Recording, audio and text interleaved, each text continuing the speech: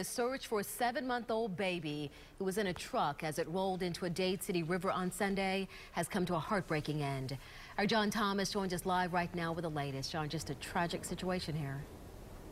A horrible situation. I want to explain to how everything happened so everyone knows. Right over there, you see there's a bank right there. That's where the family had pulled up the truck and put down the tailgate. They've done this a lot of times before in that they come fishing here with the family.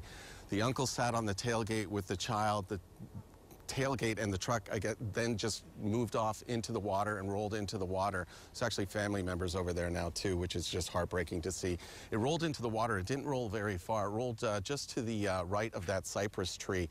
What happened though was the uncle did something that every one of us would have done. He tried to jump off to get the baby out of the way to make sure the baby didn't go in the water. Unfortunately, he got caught under the truck and he was pulled under the truck and he was pinned, and so was the child. Truck went into the water. It stopped, like I said, to the right of the cypress tree. The baby was found not 10, 20 feet from that cypress tree, and that happened around 10 o'clock this morning. Just a really sad situation, Dia.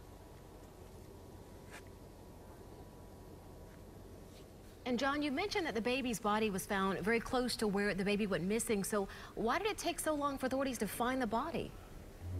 Well, I can show you that right now, too.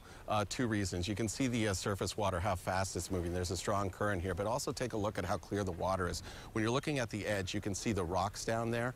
Those rocks are probably a foot, 2 feet out. They're not even 6 inches underwater. And look how murky and dark that is.